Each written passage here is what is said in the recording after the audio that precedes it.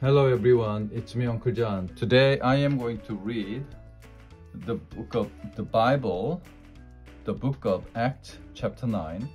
Paul escapes. November 20th. Paul began preaching to the people of Damascus.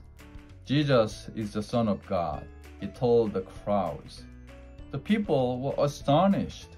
Isn't this the same man who hated Jesus and his followers? They asked. Some people were happy to see that Paul had changed his way, but others now regarded him as an enemy and plotted to kill him. They watched the city gates, hoping to capture Paul as he left Damascus. But Paul's new friends heard about the plot and helped him to escape.